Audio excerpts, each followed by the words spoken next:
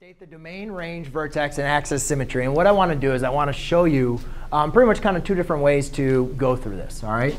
So the first way, ladies and gentlemen, is let's just kind of go back and remember what the vertex. If we remember the form of the vertex, actually, let's just look at a graph. If we look at a parabola, remember a parabola has an axis of symmetry, right?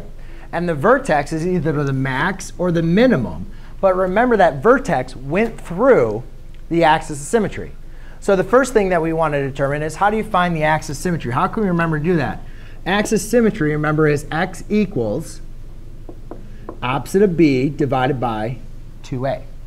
So if you want to find the axis symmetry, just when given a parabola in this format, just take opposite of b divided by 2a. So in this case, to find this, we could just say x equals -4 divided by 2 times 2, which equals -1. Then if I want to find the vertex, so that's axis symmetry. Now if I want to find the vertex, remember that the axis symmetry goes through the vertex.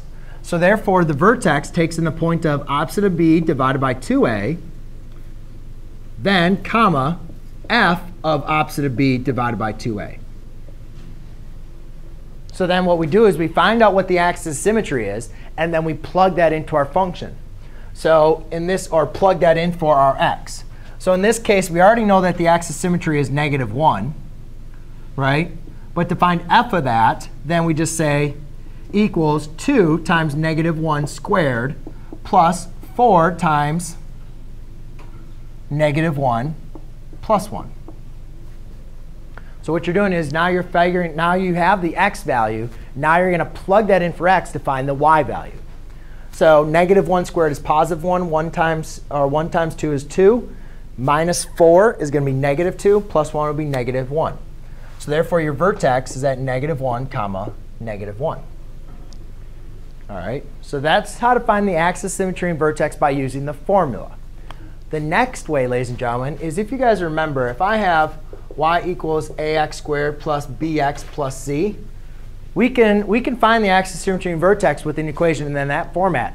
However, if we have an equation written in this format,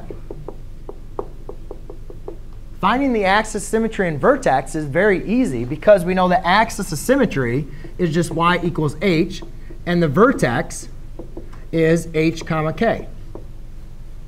So then we can say, can we rewrite this in that format? Can we rewrite this equation in this form? Yeah, and when the process we do to do that is called completing the square. So completing the square, you'd have to factor out a 2.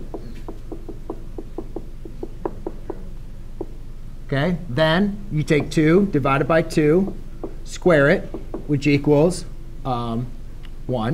So if you have y equals 2 times x squared plus 2x plus 1, and then you got to add the 1 again, but then the 1 is being multiplied by the 2. Oh, you got to subtract 1. It's on the same side, right? -1 times 2. Therefore, y equals, now you factor that, times 2 times x plus 1 squared minus 1. Therefore, you guys can now see that the axis of symmetry is at -1, and the vertex is -1, -1. OK? So it doesn't matter which way you guys want to do it. If you're very comfortable with completing the square, you can do it that way. If you remember these formulas, then you could use it that way as well. OK? Just two different kind of ways to look at it. Yes? Oh, I forgot to answer the question, right? Thank you. So now let's go and take a look at the graph. So we know the vertex is at -1, -1, right? Now, is this a max or a min? Desi, could you move over one seat to your right, please? So now we need to determine, is this a maximum or a minimum point? All right.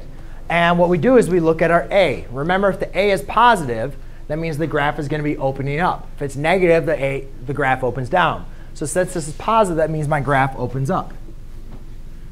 So it looks something like this. Right?